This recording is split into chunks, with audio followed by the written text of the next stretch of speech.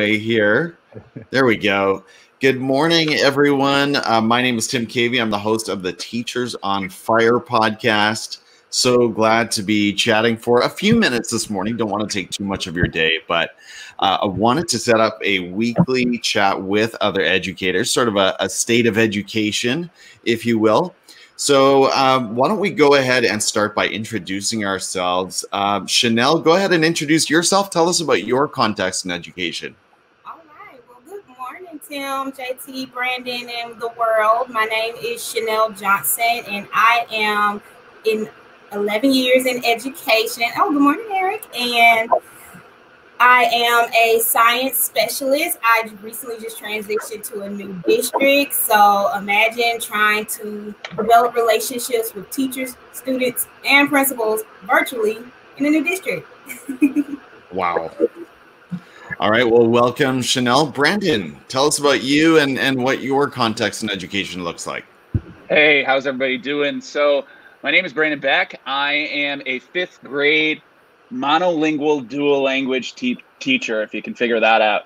And I'm also a upcoming author with Codebreaker with a book that's going to be released in November called Unlocking Unlimited Potential. I wear many hats in education. Primarily, I am a teacher, but by day and by night, I am a certified instructor for the United States Soccer Federation. So I'm also a soccer coach as well. Interesting. And JT, I'm new to you. Thank you, Chanel, for bringing along JT. JT, tell us about who you are and what your context in education looks like. Okay, well, good morning, everyone. Tim, Chanel, Brandon, and Eric.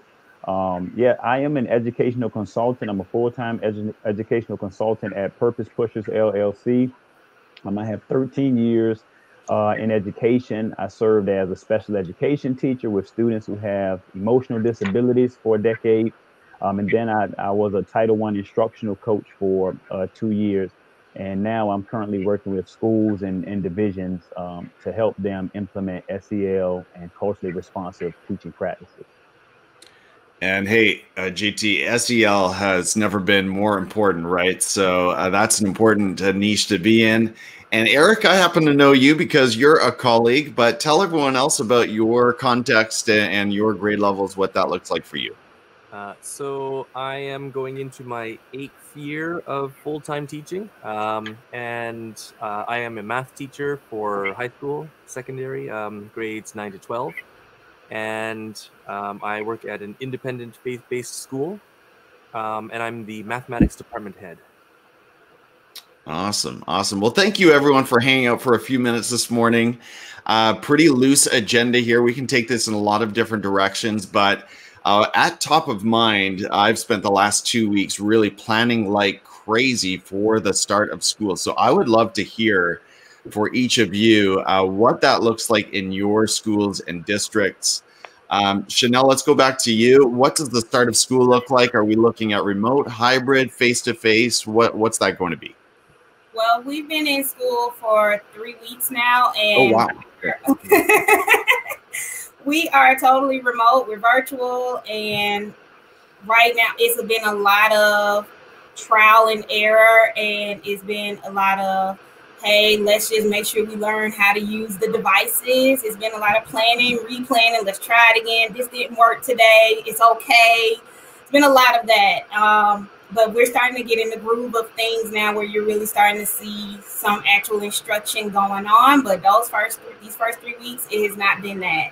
It has not. It's literally been what we've been saying. Those first 2 weeks of school where we need to be developing relationships and we need to be getting protocols in place. That has been what these 3 weeks have been doing. And I actually think we can go for a good 4 weeks of just planning that and that only.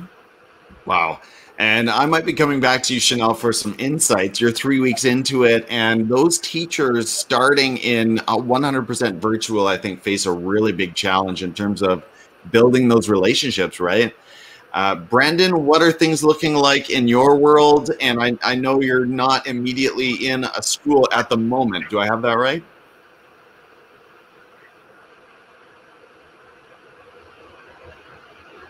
Brandon, are you hearing me? Oh, okay. Brandon might be having an issue with his connection. Yeah, I'm back. Sorry, internet connection. Yeah, no worries. I'm back. I'm here.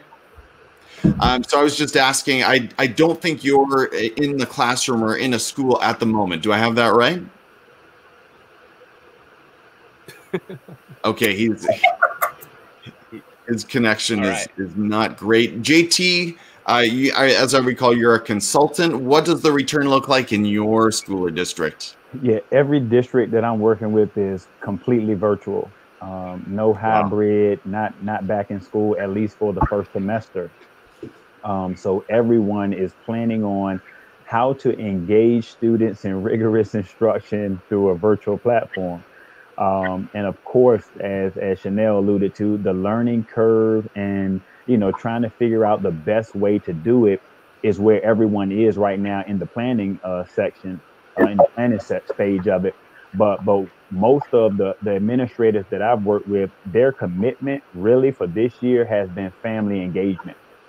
They're really trying to support parents because they know, of course, this is stressful for every educator and every student, but it is even more stressful for the parents because a lot of the parents have a new role to embrace, to create PBI in their living room, and to support their students on technology that's unfamiliar to them. So kudos to all of the administrators who have taken that route of supporting parents. And so that's what everyone is doing right now.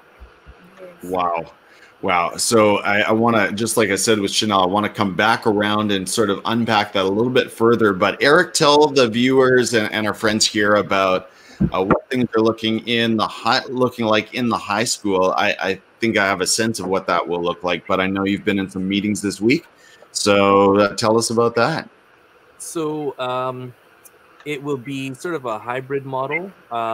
We've broken our each grade is a separate cohort, so sort of they can those students are allowed to sort of mingle with each other, but they're not supposed to interact outside of those cohorts. We are going to have the 9s and 10s in school on Mondays and Thursdays, and the 11s and 12s in school on Tuesdays and Fridays. On those opposite days, they will be at home and they will be having some sort of online education, some lessons that they're supposed to work through, or videos that they can watch, video lessons that they can watch. Wednesdays are days that are sort of flexible for them. They could be in designated areas in the school working on their own work, or they could be at home. That's my understanding of it. It's a chance for them to catch up or to see their teachers if they were unsure about the parts that they were learning on their own at home, that kind of thing. And then we're also running a quarter system, so they'll do 2 courses each quarter for a couple of weeks, more than a couple of weeks, but yeah. And then we'll get through our entire year that way, hopefully. So kind of a complicated delivery, but yeah, as Eric mentioned, here in British Columbia, we've been ordered to go full face-to-face return, but try to keep students in these groups so that if there are positive test cases, it hopefully doesn't spread through the entire school. And we heard about that school in Indiana that had to shut down, I think, 4 hours after starting or something. So that's certainly a possibility. So Chanel, let's come back to you and talk about 3 weeks into the school year in a virtual environment. Your orientation is STEAM, but of course, SEL, really important as well, relationships. What insights have you gathered from your team and your community in terms of what really works in terms of building relationships with kids? So it's so funny that you say that. One of the things that I want to also highlight is social emotional learning is for all. And one of the things that we did for our department chair meeting, actually, the first thing I asked, how are you doing? Like before I throw anything about science, anything about what the curriculum expectations are, how are you doing? Right. And you'll be surprised just how just that one question, you just be prepared for the answers you're going to get. And it's not always going to be, oh, everything's just fine. Some people are really going to pour their hearts, and you have to be prepared for what you're going to do with that information. Right. So keep that in mind. But I went off on a tangent there. But say your question one more. Well, no, I mean, you answered it. I'm just looking for what, I mean, you're ahead of the rest of us, right? Or actually, I need to check with JT and see how far you are into it. But yeah, insights. And I think what I hear from you is just letting people, letting kids, letting staff members have a voice, right? And just share where they are. Chanel, I gave my my middle school team that opportunity yesterday. Or actually Thursday, and I was a little bit anxious about, like, I don't want it to become this like really toxic vent session. But I think it is really important, on the other hand, to allow teachers to have that opportunity to share their thoughts. Yeah. So even just emailing them, like I made a Google Classroom for all of my science department chairs, because remember, I'm in the new district. These are new people that have to earn my trust. I mean, I have to earn their trust. Excuse me. Right. That came out wrong, but I have to earn their trust and let them know that, hey, I'm here next to you. I'm not here judging. I'm none of those things. So I created that safe space. And even if you're not comfortable saying what you need to say in the classroom, I send emails. Hey, how are you doing? Some of these teachers, they have my phone number, like where they just can call. So we have to be available to them and their needs. That's insight. Because if you're there to support them emotionally, then everything else will follow. Professionally, seeking that advice from you, the curriculum support that they, may need. If you're supporting them emotionally at a time like this, everything else is going to fall in place. And that's what I'm noticing now, that just being in this new role, hitting them where we need to be hitting them the most, everything falls into place. But the other insight I have is keep it simple. Yes, we have curriculum we have to cover. Yes, they need to be on this grade level, reading by this time. I get it, but no, not right now. Yeah. Not right now. Take it slow. Yeah. Teachers, don't worry about content, covering every inch of content. This is not the year to be concerned with that. Brandon, it looks like your connection is a little better. Tell us about the context, your community. What does the return to school look like where you are? Yeah, so I'm in a suburb outside of New York City, and so I consider myself kind of at the epicenter of the whole COVID crisis, and so it's really been a lot of touch and go. I mean, and the perfect example is my school district.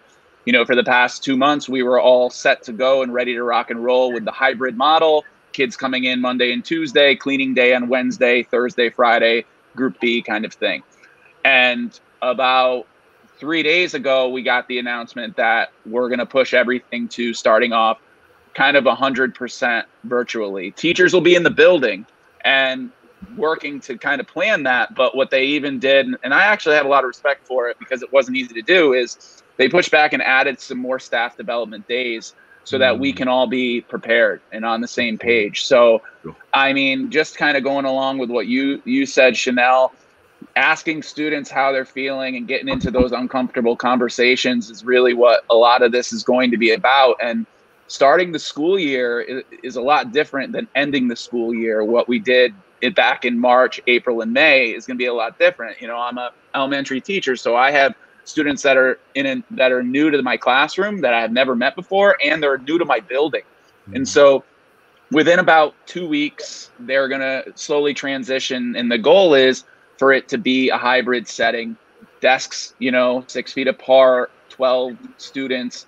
I see a lot of potential in that. I see, there's a lot of, with all this time during COVID, there's a lot of opportunities for us to complain, for us to worry, for us to kind of get upset about what might happen. And really what might happen is really what we can control. And who's to say, that this could lead to some really great things down the line, because at the end of the day, this is what we're doing and this is where we're going. So that's just kind of where we are. And just my encouragement and what I'm trying to really embrace going forward into the school year is to not allow my mind to go to those places and really focus on what's best and what's right for students. And it may not be what we're used to doing each day with, a 15-minute mini lesson, then 30 minutes of student work, then following up. Throw that all out the window and let's just focus on really strong opportunities for learning. Amazing. I love what you said, Brandon, that there's no shortage of things to complain about right now. I mean, that's really true. You can, we can insult all our government and district leaders, our administrators. We can be mad about a lot of things right now. Not to mention Jacob Blake and everything else going on in the background, right, for our different communities across the continent. JT, what have things looked like in the return for you, and what are your insights? What are your strategies headed back? Yeah, so I'm in the Hampton Roads area of Virginia, and so here again, everyone is full virtual. They considered a hybrid plan in a lot of places, but then they made up their mind and said, "Hey, we're just going to go 100% virtual for at least the first semester." And so, along with helping parents understand some of the educational jargon that we use, a lot of leaders are also trying to, as Chanel alluded to, help their staff get acclimated with this new technology, with the new application. And to Brandon's point, a lot of people are learning some new skills. So we got skill acquisition at an all-time high. So there are some beautiful things coming out of this unfortunate situation.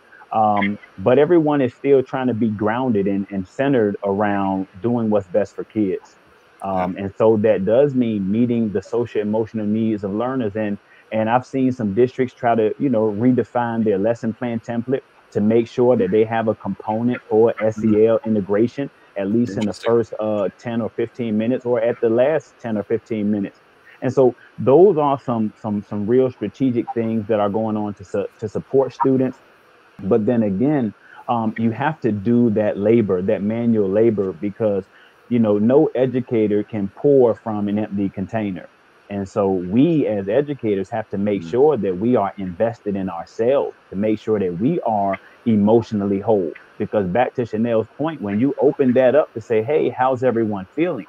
and a student really begins to express what's on their heart and what they've been struggling with, the educator has to know how to address that in such a way that it leaves everyone encouraged, opposed to everyone even more sad and anxious and depressed because of the bad news or the ill emotions that students are feeling. So educators have to really do that work to get a grasp of social emotional learning, as well as all of the issues that we're kind of witnessing all over the nation. Exactly. Mm-hmm.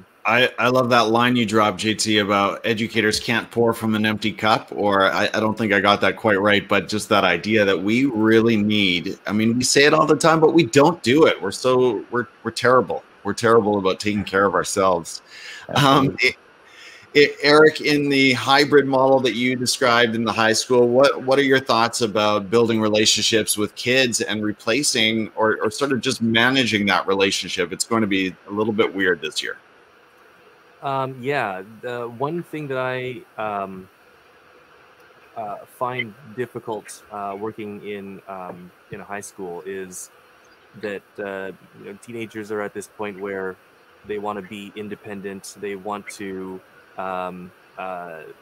do their own thing and that kind of thing. So getting them to, but also they're sort of closing themselves off emotionally because they don't want to seem like they don't have it together. They don't want to seem uncool or anything like that, right? Right. Especially around their peers. So it's difficult to get them to open up. It's difficult to get them to come and ask for help and that kind of a thing. So I think just trying to make the most of the time that we have together, encourage them to be honest about it. Everybody's in the same situation here. And so if we're all open and honest with each other, I think that we can find that we're all in the same place, and that what you're experiencing or feeling is not unique. That there's somebody else that is feeling the same thing, and you can actually get through this together, as opposed to just trying to handle it on your own. Right. Luckily, we have at our school, we call pastoral care groups. So our homerooms are broken down into smaller subgroups, and then each teacher has a group of like 6 to 10 students that they'll be seeing regularly throughout the day, throughout the year, like every day. That's awesome. So hopefully that can be time that we can use to break down some of those walls a little bit and help and encourage our students. You know, my class last spring in virtual learning was 28 kids, and one thing we found is that kids they don't speak that freely. And I teach 8th graders. They don't speak that freely in a group of like 30 people in a Google Meet. But if you do bring it down into that small group, virtually or face to face, kids can open up a little bit more, especially if they're with, their friends, people they feel safe with. I don't want to take too much of your time beyond 30 minutes. So I want to give at least one final round here to an opportunity to talk about current projects. What is next for you? Brandon, you're releasing this book. I know that. And I want to hear more about Purpose Pushers, find out what that is. Chanel, let's start with you, though. What is next in your, I guess, what have you got in your crosshairs? What's on your radar for this coming week and looking into the fall? No current projects right now, because at this point I'm focused on my new role, developing relationships with my teachers, supporting them in the areas of K-5 science. And that's really what I have going on. And also being a mom in virtual learning, managing my job. And I'm sure, behind my back, you probably see my kids running because I'm at home and having to manage that piece with the kids, with their virtual learning experience, when to back off, when to support, because, no one wants their, we see the real struggles around kids at home when they're doing virtual learning, and you have to know when to just intervene and step back. So I'm taking all of these experiences in and not taking anything for granted. One last thing just to even talk about, make sure, everyone, that you're teaching these kids basic tech tools. Split screen, copy paste. Just because they can play Roblox, just because they can make dynamic TikTok videos, it does not mean they know how to do the basic functions of technology. So that's what I'm working on right now, just taking all of this information in and how to share it and help people. Chanel, I feel like in the STEAM space, and I know STEAM is such a passion and a heartbeat for you. And I remember from our podcast interview, you talking about your dad's influence. One opportunity, if we're going to think about silver linings of virtual learning, is that families typically have the kitchen available to them, right? Which is kind of that, like, it can be a mini laboratory. So do you see, even in the virtual environments, an opportunity for teachers to still try some STEAM projects at home? Absolutely. And NSTA actually has a really good resource on how to conduct lab safety at home, because even still, we have to apply lab safety at home. And we can't be in there mixing chemicals and doing dangerous things, and we definitely don't want teachers putting their house on fire and encouraging the students to do it. So make sure we're applying lab safety, but STEM is definitely can be applied at home. And go for it, but be safe when you do. Also, I brought that up. Don't set the house on fire because your teacher told you to. Brandon, tell us about Unlocking Unlimited Potential. What's going on there? Yeah, absolutely. So the book has saved my life because it's given me something to focus on positively during this time. It's been an incredible experience. The book is just about tapping into that potential that we have within all of us. And perfect example is we've all sat in those meetings and we've all sat in those times in our classroom where we've always sat there and thought, man, can I do this? Is this going to work? These self-limiting beliefs that we all have. And it's all about kind of encouraging ourselves and unlocking that unlimited potential within us so that it becomes contagious upon our students. And it walks us through kind of that mindset of what that looks like. And I've been super excited, and going back to what you just said, Tim, about silver linings, there's actually a chapter in the book I had to write about COVID. It's called When One Door Closes, a Virtual One Opens. And what I did is I collaborated with a bunch of different people who I never knew before COVID, just all my people from my Twitter PLN and from the Twitterverse. And I reached out to them, and they wrote little submissions about what this experience has been like and how they've unlocked unlimited potential in themselves and everybody around them during this time. And, guys like Brian Aspinall, Jonathan Alsheimer, the Staff Room podcast are just a few of the names that are involved in that chapter. And so it's just been about embracing this opportunity, and I'm super excited to launch the book. The reason we pushed it back to November is that my wife is having our third little girl in October. So we had to kind of make it work around all that craziness. So that's why it's coming out in November. But I'm really excited, and just being able to meet people like all of you and being able to be in opportunities in places like this has been what has been super inspiring for me during this time. And I'm really excited to share this work with everybody. Well, I know publishing a book is like delivering a baby a little bit. So congratulations on both of those pregnancies. And yeah, you know, I love, Brandon, that you mentioned mindset, because one of my passions is growth mindset. And this, I love to challenge teachers about the labels and the boxes we put around ourselves, right? And something you'll even hear from teachers is, I'm not a tech person, I'm not a math person, I'm not a STEAM person, right, Chanel? And we've got to think outside of boxes and say we are all of those people. We're just maybe at different points on the continuum.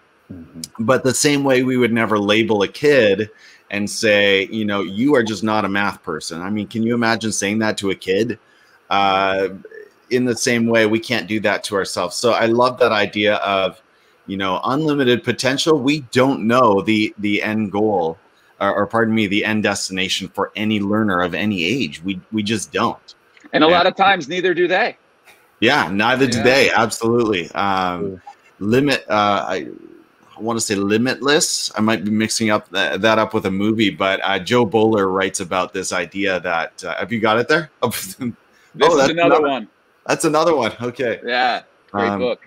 Just that idea that so many kids have been labeled and boxed over the years, and they've broken through those boxes. So very cool. Well, thanks for sharing about that. JT, tell us about Purpose Pushers. What's going on there? So Purpose Pushers,